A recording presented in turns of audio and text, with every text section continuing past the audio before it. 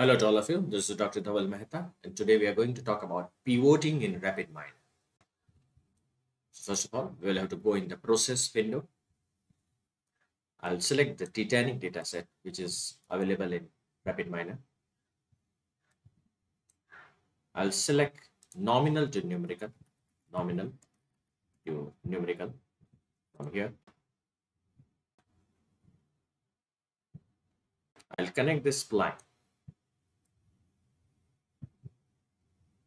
here also, and I'll run. Now what will happen? It will do the conversion of all the nominal data to numerical. This we don't want. So for this, again, I'll go back. I'll activate this operator and I'll go here and do the selection, single selection. And I only want to do the conversion of nominal to numerical for survived. Now I want to do the pivoting. So I'll write down here as pivot. I'll transfer it here. So I'll get the pivot. Now make sure the operator is on. Select the attribute. Group by attributes. I want to have here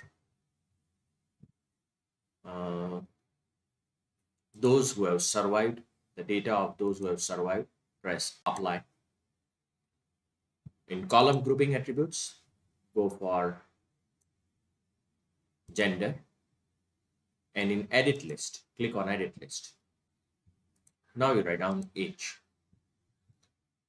First of all, apply it and then run. Now what it gives me, let's try to understand. It is giving me the count. So this I don't want. See, it is giving me the count. So I'll again go back here, activate the pivot operator, and in edit list, I'll activate average. Apply. Press the play button.